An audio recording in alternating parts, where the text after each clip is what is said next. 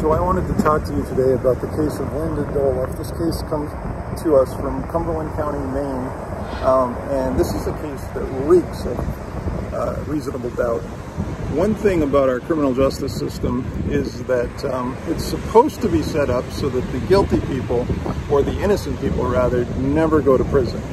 And one of the consequences of that is that sometimes the guilty people go free. Now, I'm not saying one way or the other whether Linda Dolloff is guilty or innocent. The case is very fascinating, and I think that this is a case where the prosecutor went too far in trying to get a conviction. The prosecutor did not care about justice in this case. The prosecutor did not care whether the truth came out. All she wanted was to convict this woman, even though the case reeked to high heavens of reasonable doubt. Let's start by going over the details of the case. Now, dressed in jail orange and limping from a gunshot wound to the hip, Linda Dolloff is the Standish woman who was accused, tried, and convicted of attempted murder. Now, prosecutors say she attacked her husband brutally with a baseball bat, and then shot herself in the hip there to make it look like a home invasion. The district attorney offered me 3 years in prison if I would plead guilty. But I cannot do that, as I did not try to kill my husband. I now stand here in total despair. I'm 49 years old. I have lost everything. And I ask the court for leniency and mercy. Well, one, Linda is a peace-loving, kind, gentle person, content with her life, who loves the outdoors and growing flowers and, pottery and yoga. And the other person is a narcissistic psychopath who tried to kill her husband. One of the things that I remember when I first heard about this case is that a Sergeant Easterbrook, who happened to be close by when the 911 call came in, drove up the driveway and saw a shadowy figure in one of the windows of the house that he didn't believe was Linda. And Linda actually opened the front door as he pulled up and kind of fell out of the house. She had just suffered a gunshot wound. But before I get into all the reasons why this case reeks of reasonable doubt, let's go through the details of the case itself. The town of Standish, Maine is a quiet corner of America. The Dolloff family has called it home for generations. A street is named after the clan, bordering a piece of land that has been in the family for more than 100 years. It's a close-knit town. Sheriff Mark Doyon says everybody's connected in one way or another. Unfortunately, bad things do occur from time to time. On an April night last year at the Dolloff family home, one of those bad things was underway. A call came into the emergency dispatch. Quote, "My husband's not responding. He shot me. He shot me." End quote. A yoga instructor cried in a frantic recording of the 911 call. "Somebody shot me." "Your husband did?" the dispatcher asked. "No, not my husband. He's in bed," the woman replied. "He's not answering me. I just hear this gurgling noise." Jeff and Linda Dolloff had been married for 11 years. He was a high-powered management consultant. She was a yoga instructor. They had built a life together. His family's been in this area for 6 generations, Linda Dolloff, 48, said. "And shortly after we met," he said, "you know, I've been waiting my whole life for someone to love this place as much as I do, and I still love it." Not long after the Dolloffs married in 1998, they started on their life project, the Dream House on Dolloff Road. "We harvested the trees, we sawed the lumber, we planed them into boards, we stood up the walls, we installed our own flooring," Linda Dolloff said. "It's a spectacular home with a beautiful fireplace. It's like being on vacation every day." For her, the centerpiece of the home was her yoga studio. It defined her. It was her hobby and livelihood. She taught a handful of students the body stretching and mind calming effects of yoga. I'm a yoga instructor, and it's not just a physical activity for me, or it's not just that I'm a teacher, she said. It's my way of life. But after a dozen years of an idyllic life, their marriage began to crumble. She was having trouble with his 3 daughters from a previous marriage. He complained that she was never happy anymore, and he wanted out. But Linda Dolloff was holding back. She was worried about losing her house, despite a generous settlement offer to which her husband agreed. She said she had not given up on the marriage. The door was not completely shut, she said. We were moving forward. We negotiated the divorce up to the point where I actually felt very comfortable. Indeed, even after agreeing on terms of the divorce, they remained in the same house they loved so much. Things were so amicable. They sometimes ended up in the same bed. I loved him, and if we wanted to get into the hot tub and have wine, that's what we were going to do, she said. And that, Linda told 2020, is exactly what happened on April 11, 2009, the night of the attack. A night shared by 2 people on the verge of divorce. There was a hot tub, a bottle of wine, sex, and then a return to their separate bedrooms for sleep. I had heard some nondescript noises, nothing that seemed alarming to me, she said. I walked down the hall. I remembered I had my head down and heard a loud bang, experienced some pain, and then fell. She said the pain was sharp, and from the bang she figured out she had been shot in the midsection.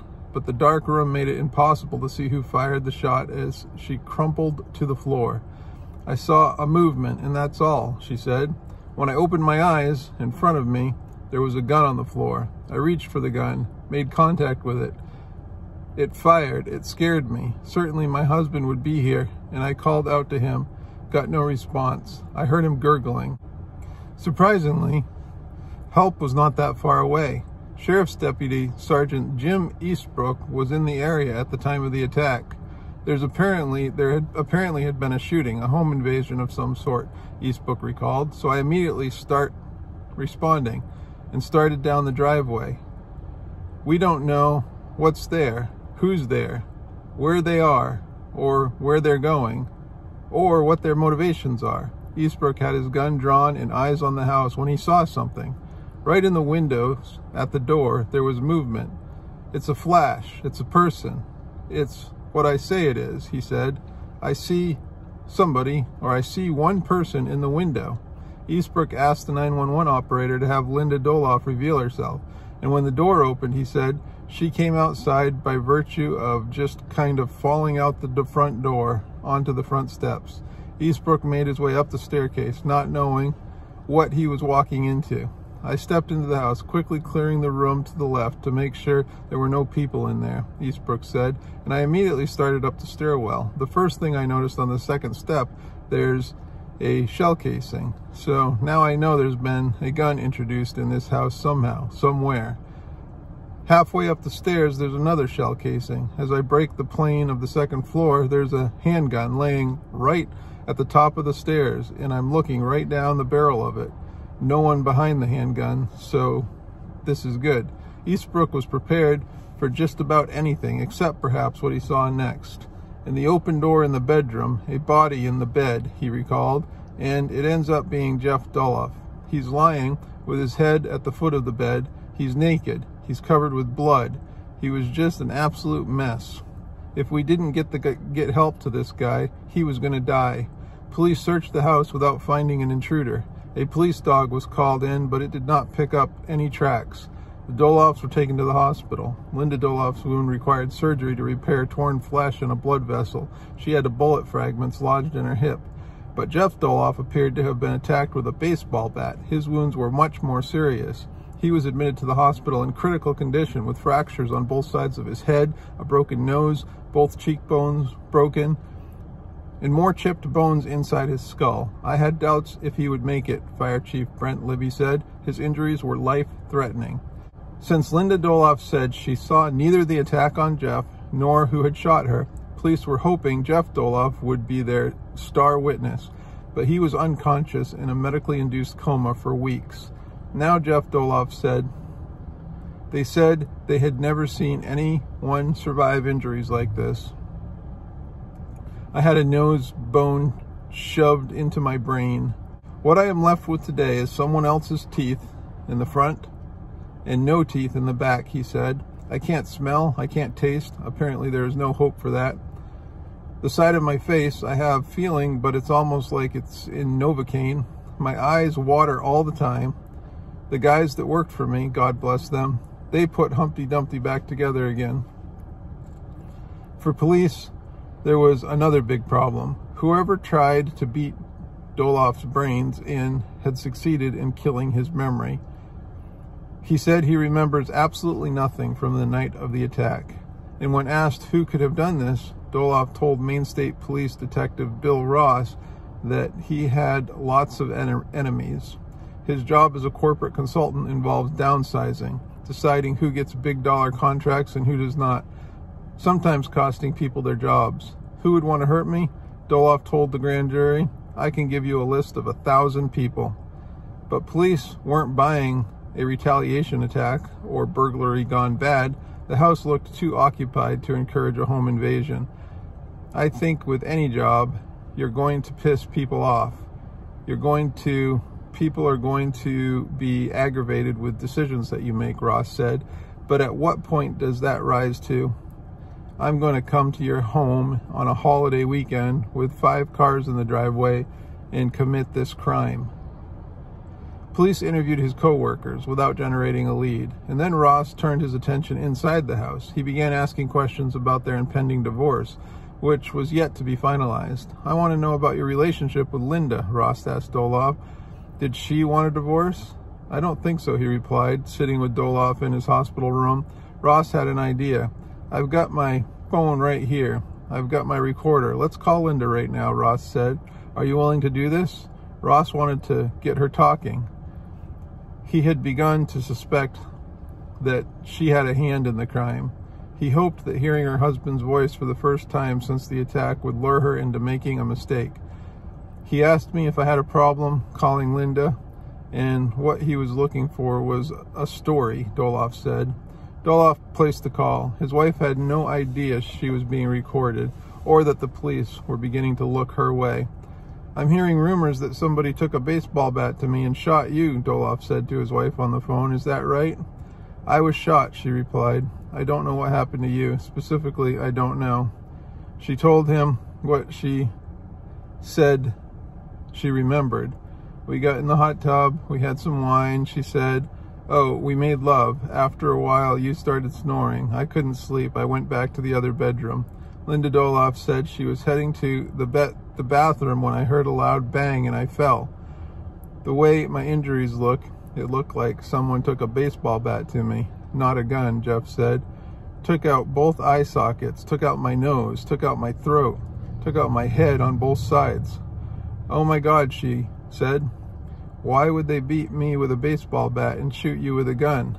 They were sitting on $1,500 cash they left in the drawer. I have no freaking idea, she said. Then for the first time, Jeff Dolloff said it out loud. He told his wife of a dozen years that he was beginning to think she had something to do with this beating. You should have heard somebody 10 feet away from you, Dolloff said. You should have seen somebody 10 feet from you. A lot of this doesn't make sense to me. This is going to cost me the rest of my life. Are you saying you think I had something to do with this? She replied. Well, there's only one person in the world who's pissed off at me right now, and that's you, he said. There was nothing in the conversation that she'd like to take back now, Linda Dolloff told ABC News. Absolutely not. Perhaps he needed to call to allay any of his fears that I was responsible for it in any way, Linda said. That was a way for him to be able to talk to me and hear my own voice, saying that it wasn't me. She admitted nothing. Still, within a month, even without a confession or direct evidence against her, police made the Maine yoga instructor the central suspect in the brutal attempted murder on her husband.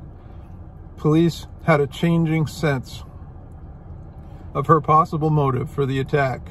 She had always claimed the pending divorce was amicable.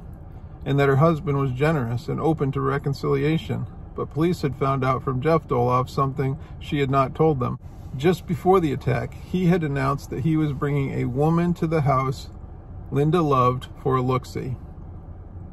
I had told her there was a woman in Massachusetts I met when I was working down there, and I would like her to come up and see the farm, he said, to meet the dog, to meet the kids, to meet my mother, and to meet the neighbors. She admitted it was hard to hear when I had plenty of time to get accustomed to what was going on, and he started talking in February, and I was hurt, of course, she said.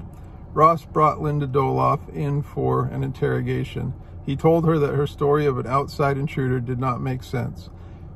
It's difficult for us to see how Jeff was assaulted by someone else that came in from outside of the house, Ross told Linda in a tape of the interrogation. What else happened that night? I don't know how to answer that question, she said. We had a nice dinner together. Ross grew direct at one point. I think Jeff wanted to move on with his life, Ross told her on the tape. I think Jeff was looking to push you off to the side. I didn't feel that way, she said. He was taking care of me.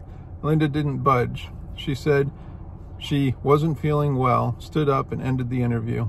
Until I sat in the room, I guess I didn't want to believe it, she said, and I didn't want to accept the fact that somebody would think I was capable of doing such an act. 2 weeks later, Linda Dolloff was handcuffed, put in the back of a squad car, and charged with attempted murder, elevated aggravated assault, and filing a false report. She would plead not guilty to all charges. ABC News asked her directly whether she tried to kill her husband. Absolutely not, she said. Never thought about it. No, never. No, absolutely not. This whole thing about yoga and peace and the tranquility, there are two Lindas, said Stephanie Anderson, the Cumberland County District Attorney in charge of prosecuting the case. There's this facade of Linda that is very, naturopathic and meditative and all of that. But there's also Linda on the inside that is very, very different. Do I think she's a murderer? Question. I mean, generally, no. I don't think she is a murderer generally. I think she tried to kill her husband. Dolloff, who still limps from a bullet to her hip, hired defense attorney Dan Lilly, a veteran of more than 50 homicide cases, to defend her. He said Linda was offered a plea bargain. The prosecutor, prior to the trial, offered a 3-year term in jail and 2 years probation, Lilly said. She turned that down because she said she didn't commit the crime and she wanted a trial. It was a huge gamble. Linda Dolloff was facing up to 30 years prison sentence if convicted. This was going to be the Super Bowl from our point of view, Sheriff Dion said. I mean, the best on both sides had gathered within this case to wrestle it out in the courtroom. Guilty on all 3 counts. That decision this afternoon from jurors in the Linda Dolloff trial. She is the Standish woman accused of trying to kill her husband last year and then cover it up.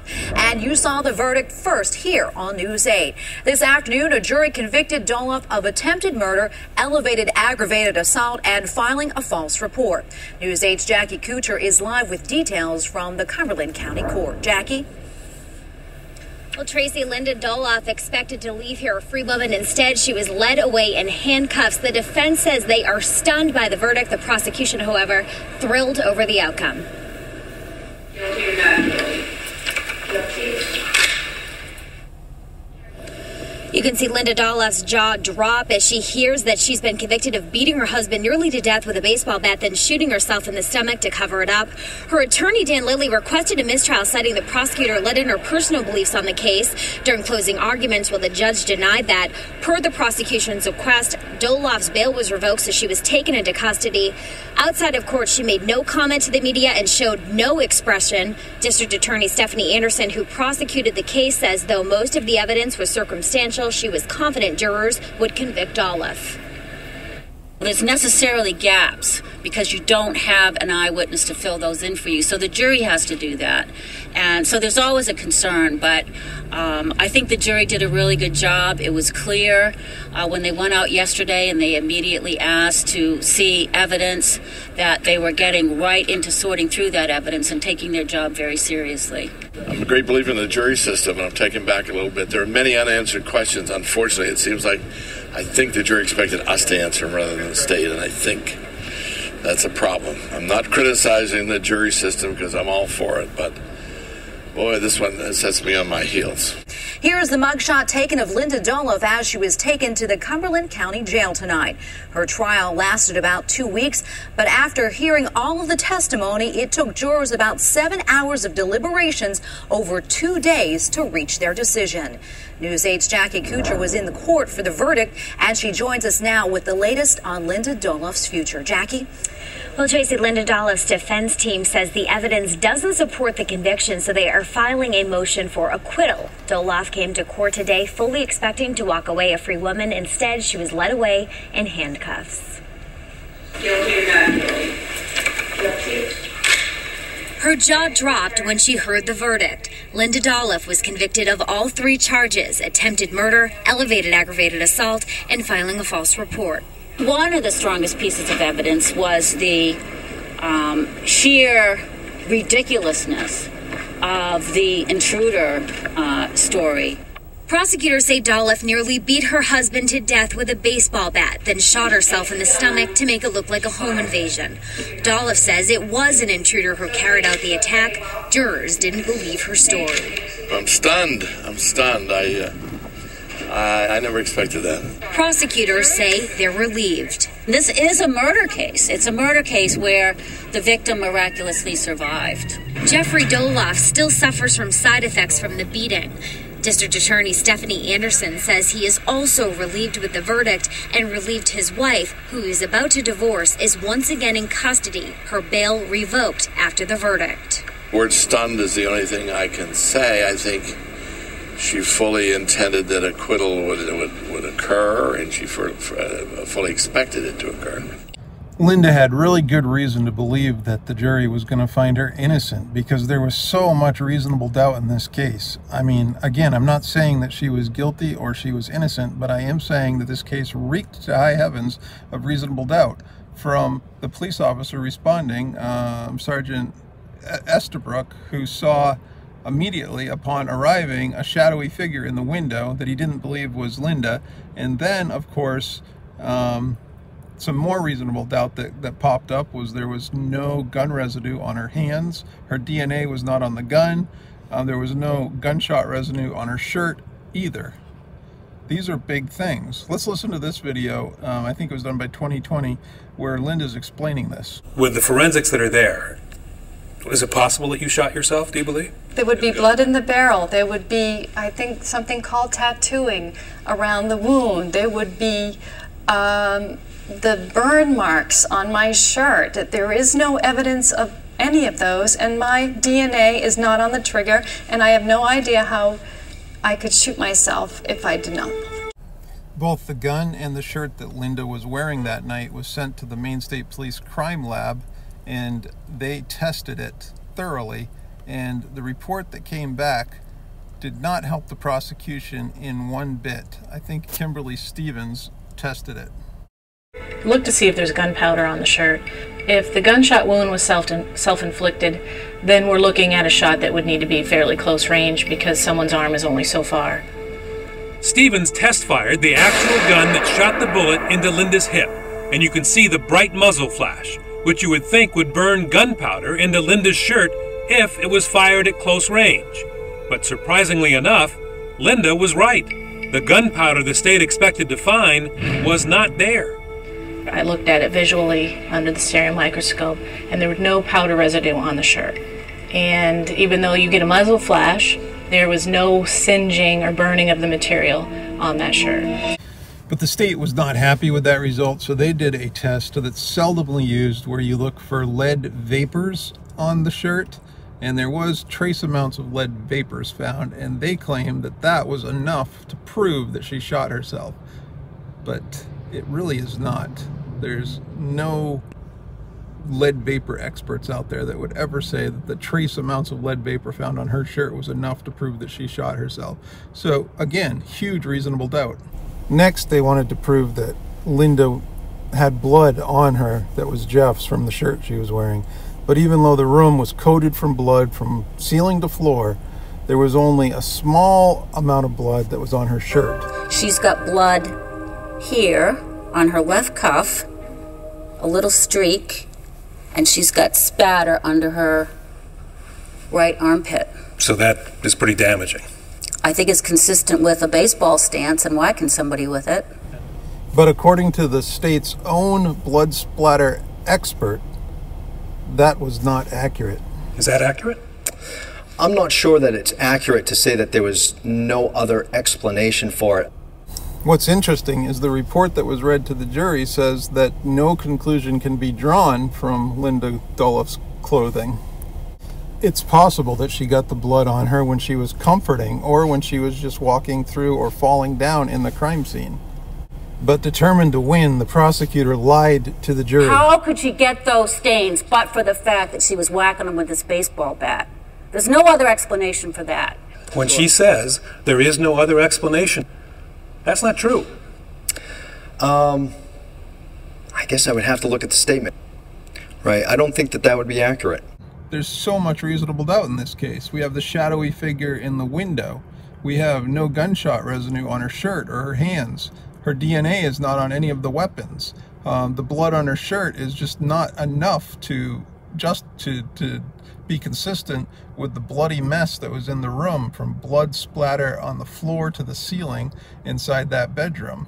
We have a really weak motivation for the case since she was having a peaceful and amicable divorce from her husband. They were living in the same house. They just had sex earlier that day. Just so much reasonable doubt is cast in this case, but the prosecutor ignored it all and just blatantly lied to the jury, even though their own witnesses said that there was an explanation for the blood on the shirt. The evidence in this case, the physical evidence in this case, does not point directly at anybody. And in fact, the blood evidence that you saw in this case says that, in fact, Linda Dolloff it cannot be concluded that Linda Dolloff did this from the blood on her clothing. There's no DNA on the trigger of the gun, which supposedly she used to shoot herself, that matches her. In fact, there's DNA on that gun in the trigger from somebody else, an unknown person. So yes, she does have some compelling points when we talk to her. She also points out that her entire life has been one of nurturing and of peace and calm. Linda Dolloff is not the kind of person you would expect would murder her husband, even if she was upset at him, she says. And she says she wasn't upset at him. That the facts are, she says, that they had sex that night, that they had dinner together, they had glasses of wine in the hot tub. There was no reason for her to be upset. Although they were getting divorced, she says it was amicable, and she's very convincing on that. So of course there's another side to this story, and I think this 2020 reporter summarizes the prosecution's arguments very effectively. Her story about an intruder coming in, bringing not their own weapon in, but finding two weapons inside that house, that's not what an intruder does. If an intruder's coming in to murder somebody or to try to murder somebody, they bring their own weapon, if that's the point in coming. If they're a burglar, frequently they don't mess with anybody. As soon as they see somebody who wakes up, they run.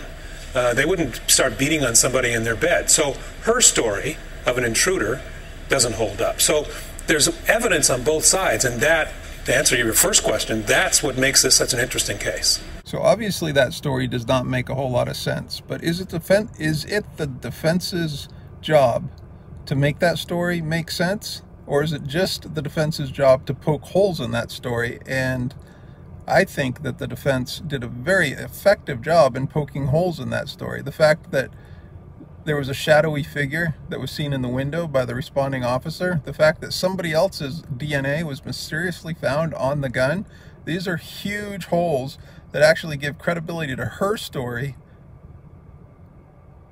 and cast tons of reasonable doubt.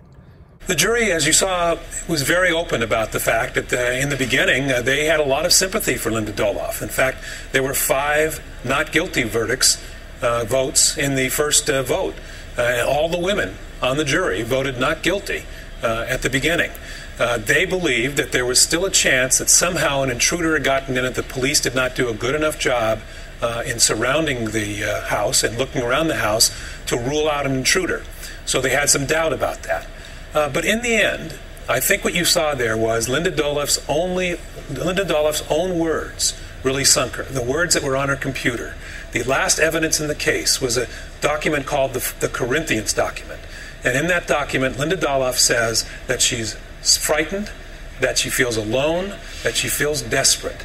And the jury had been hearing all along, and as we had from our interviews, that Linda Dolloff said she wasn't any of those. So they're saying that the jury, the last bit of evidence was Linda Dolloff's personal journal, where she writes down some of her vulnerabilities, and that was what sunk her in the end. That doesn't make a whole lot of sense to me. There was something else going on in that jury room. I just don't get it. There was just so much reasonable doubt in this case.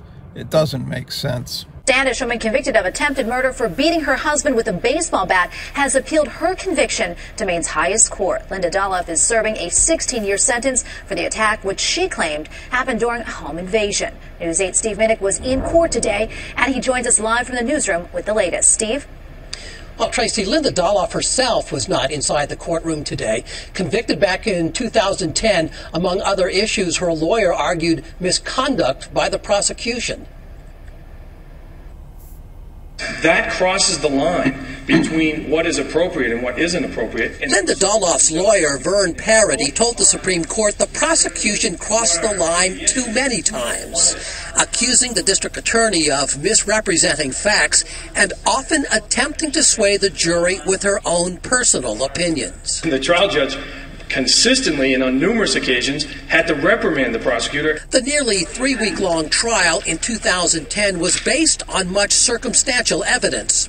Dolloff claiming an intruder had beaten her husband and shot her in the stomach. What Ms. Anderson. Assistant DA Ann Berlin telling the justices today the prosecution played by the book. It's about highlighting the strength of the state's evidence and pointing out that the defense theory of evidence does not take into account the state's evidence that was so strong. I've done a lot of appeals, and it's always difficult to get a gut feeling. Parody says he can't predict whether he'll win this appeal, but will say he's encouraged by the line of questions the court posed to both sides of the argument. I'm happy with the way the questioning went, and I think that the justices, they recognize the issues and the problems, and I think that they at least can make an informed decision.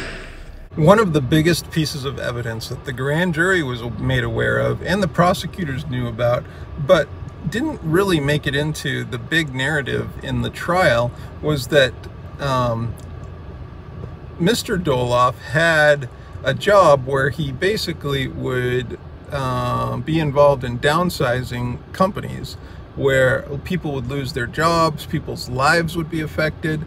And he was making tons of money off the misery of other people. And he said to the grand jury when asked, or when the prosecutor asked, he said, do you have any enemies? And he said, I have thousands of enemies. There are a lot of people that would want to hurt me. Again, another piece of evidence that who knows where to go with it, but it casts tons of reasonable doubt. So the prosecutor is lying through her teeth to the jury. She's hiding evidence from the jury that would lead you to see reasonable doubt. You have the mysterious shadow in the window. You have no gunshot residue on her hand, on her shirt. You have somebody else's DNA on the gun. Her DNA is not on the gun or the bat.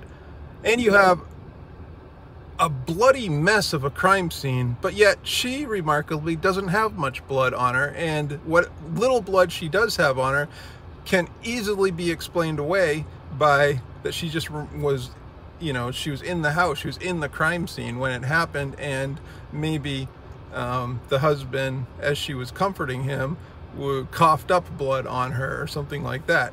the blood on her shirt was not consistent with the prosecutor's theory of the case. So you have all this reasonable doubt. The case reeks to high heavens of reasonable doubt. But yet the prosecutor creates a narrative not about trying to get justice, but about trying to win the case. And she leaves out crucial evidence that could help justice be served. See, this brings me back around full circle to where I started this video. That one thing about our justice system is that it's set up so that we're supposed to not be putting innocent people in prison. And one of the reasons that we don't put innocent people in prison is when the prosecutor sees that a case is full of reasonable doubt, they do not prosecute it. It's okay for some guilty people to go free in order for no innocent people to ever be convicted. But when you have prosecutors like this lady who made it her mission in life to get Linda behind bars, despite all the reasonable doubt in this case, then the justice system fails. And then we end up where we are today, where people are pissed off at police and prosecutors and government. She sounded very confused and frustrated and left out, pushed away. 2020 spoke to 5 of the 12 jurors after the trial. They brought us inside the jury box and behind closed doors during deliberations, talking about their doubts that Linda did it. The shadow in the window, and I just kept thinking back, what if someone was in the house? What if there's someone else? I don't want to play too much of the 2020 documentary because I don't want my video to be flagged with YouTube's algorithms or anything. But I mean, check out the 2020 video about this story. It's fascinating. It goes into a lot more detail than even this video goes into. But I wanted to focus on the prosecutorial misconduct by the district attorney for the Cumberland County, because there was no reason for them to bring this case to a jury. There was way too much reasonable doubt. If we truly care about justice and the justice system, especially about not convicting innocent people, when a case has this much reasonable doubt in it, it is the duty of the prosecutor to not bring it. I strongly believe there was prosecutorial misconduct here. So the Supreme Court decision actually sided with the prosecutor, and let me get into that right now. So the Maine Supreme Court upholds Standish woman's bat attack conviction. Maine's highest court on Tuesday, this is back in 2012, upheld the conviction of Maine yoga instructor who is serving a 16-year sentence for beating her estranged husband with a softball bat for staging the attack to look like a home invasion. In a unanimous decision, the Maine Supreme Court rejected Linda Dolloff's claim that the prosecutor misrepresented facts and expressed personal opinion, and the judge erred in allowing certain statements and evidence during her 2010 trial. The 51-year-old Dolloff was convicted of attempted murder, elevated aggravated assault, and other charges in the 2009 attack on her husband, Jeffrey Dolloff, as he slept at their Standish home. The prosecution says she then shot herself to make it look like she was a victim of the attack. The couple at the time had agreed to a divorce and slept in separate bedrooms, but in the same house. In the opinion written by Chief Justice Lee Softly, the court found no evidentiary errors on the part of the judge and ruled that any improper statements or phrases made by the prosecutor did not result in an unfair trial. In her appeal, Dolloff argued that the prosecution acted improperly by making a statement about the weight of the softball bat, commenting about a whimpering dog heard on a 911 call, making statements during her closing arguments, prefaced with the words, "I think," making comments concerning the credibility of Linda Dolloff and her attorney, and urging the jury to do justice. Having reviewed all of Linda's many challenges, we are not persuaded that any prosecutorial misconduct, even considered cumulatively, affected the jury's verdict, the opinion said. During Dolloff's 15-day trial, prosecutors alleged she attacked her husband in the early morning hours of April 12, 2009, so she could keep the couple's property and maintain the lifestyle she had grown accustomed to. Jeffrey Dolloff sustained life-threatening injuries, including multiple skull fractures and a fractured nose, while having several teeth knocked out, according to court documents. He has no memory of the assault and is not expected to fully recover from his injuries. Linda's injuries were not life-threatening. The two were married in 1998. I'm not really surprised that the Supreme Court upheld the conviction, because it was a jury conviction, and it takes a mountain of evidence to overturn a jury conviction. Usually Supreme Court justices just will not go against a jury. And what they didn't conclude that the prosecutor didn't do anything wrong. They just concluded that the prosecutor did not sway the jury, which basically means that she had a competent defense attorney who gave a compelling argument on the other side. But still, there's just something fishy about this case, because like I've said throughout this video, this case reeks of reasonable doubt. And one thing that I think is seriously messed up about our justice system is that sometimes just the fact that a prosecutor is going after you makes certain people in a jury pool think that you're guilty. Like, they don't even care about the evidence, just the fact that, you know, you've been charged with something, because they trust the police and the government and prosecutors so much that it doesn't matter there's reasonable doubt. Anyway, there's a final thought I want to make before I kind of close out this, is that a case where somebody is convicted 100% on circumstantial evidence is not a good case. And I feel personally that when we finally get around to doing criminal justice reform, like real criminal justice reform in this country, we need to revisit circumstantial evidence convictions, because when you're convicted only on circumstantial evidence, especially end up getting something like the death penalty, which I'm very much against on only circumstantial evidence, then justice is not served. Because what that means is that innocent people will go to prison, innocent people will be executed, and our justice system will have failed its original intent, that the guilty will be convicted, but the innocent will go free. A perfect justice system is where innocent people never get caught up in the system. But when you're convicted on circumstantial evidence, when prosecutors make their entire case based on circumstantial evidence, and then not only is their entire case based on circumstantial evidence, but there's tons of holes and reasonable doubt in the case, and then the person is still convicted, that's not right. There's something wrong. And I would dare say that in this case, the prosecutor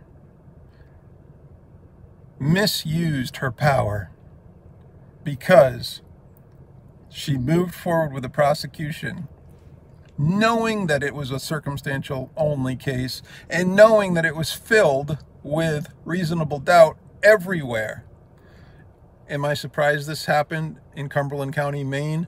Not at all, because government officials in the state of Maine have zero accountability.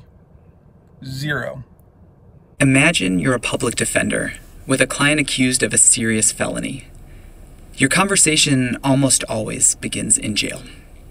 In the visitation room, you begin preparing him for the most important decision he has ever made. And he'll have to make that decision while sitting in a cage. The prosecution has offered a plea bargain. It expires soon. If he accepts a guilty plea, he'll get out of jail sooner than if he goes to trial. Before the plea offer expires, your investigator tries to identify and interview the prosecution's witnesses. Are they unreliable? Making faulty assumptions? Lying? It all matters to your client's freedom, but you're operating in the dark because you don't know who those witnesses are. Why not just ask your client what happened? That might work if you were guilty. But innocent clients can't tell you what actually happened because, for the most part, they don't know. You lay out the options for your client. He could go to trial, but a judge may detain him, which means waiting in jail for months, if not years, before a jury hears the case. The idealist in you hopes that your client will fight. You think he could win. But the realist in you recognizes that if he loses, he will go to prison, potentially for decades. The other option is he could accept the plea offer. It would mean going home sooner. It's no wonder that 95% of defendants accept plea offers.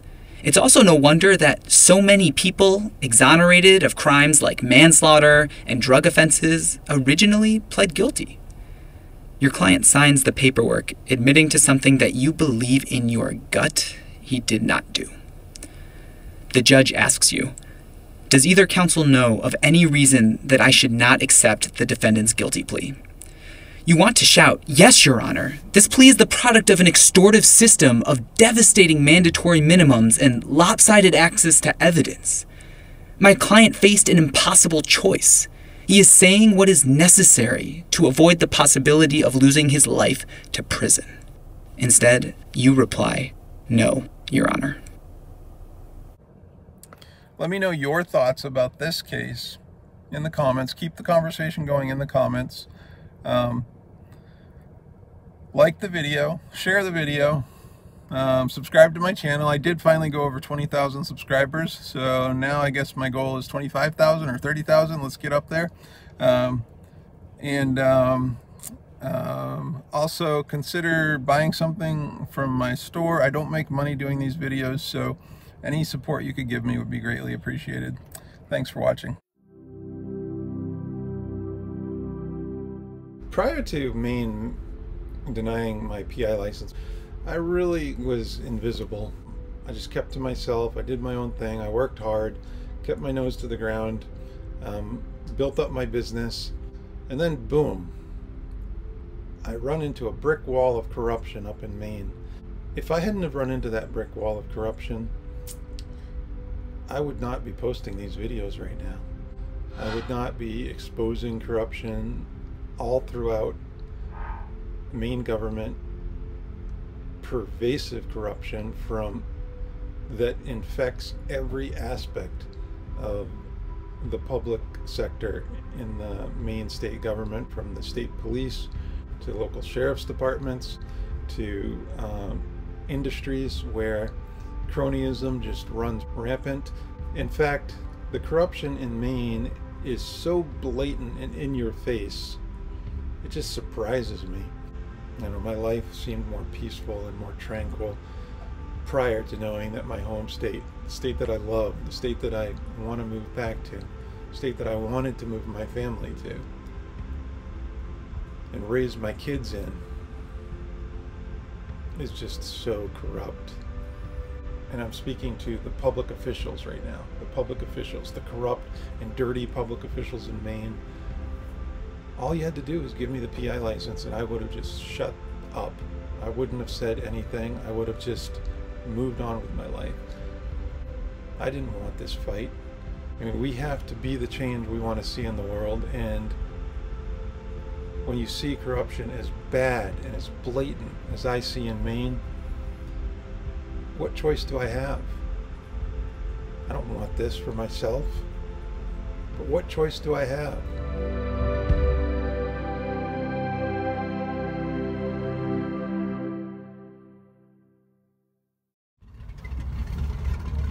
I'd like to give a shout out to the Maine Fusion Center, a secret Maine State Police Department set up in the wake of 9/11 to spy on terrorists, but now spy on anybody who's a little critical of the state of Maine. They have spied on me, they've spied on peaceful protesters, they've spied on people that were against a power line going through Maine, they've spied on Black Lives Matter protesters, and they are my most loyal fan. They've watched all my videos, read all my posts, so a big shout out to the Maine State Police Fusion Center. These videos do take a lot of time. I don't make money on them, so if you would not mind, go check out my website, nationalsi.com, and if you know anybody who does insurance fraud assignments, insurance adjusters, lawyers, please email me their contact information so that I can reach out to them. I'm in the New England area. I'm licensed in Massachusetts, New Hampshire, Vermont. I work in Rhode Island, and also I'm down in the South too, in Tennessee. So any of those areas are great. If you know people that are in the industry, please forward their information. It would be very, very helpful. Also, check out my store. You can buy cool t-shirts and mugs and different things that help support my work.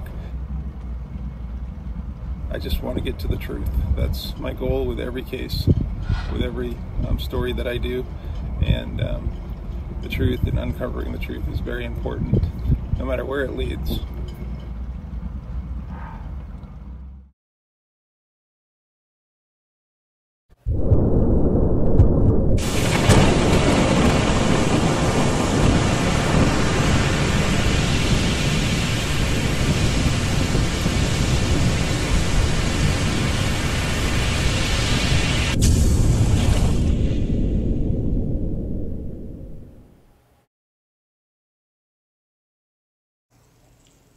Let not your heart be troubled. Ye believe in God, believe also in me. In my Father's house are many mansions. If it were not so, I would have told you. I go to prepare place for you. And if I go and prepare place for you, I will come again, and receive you unto myself, that where I am, there ye may be also.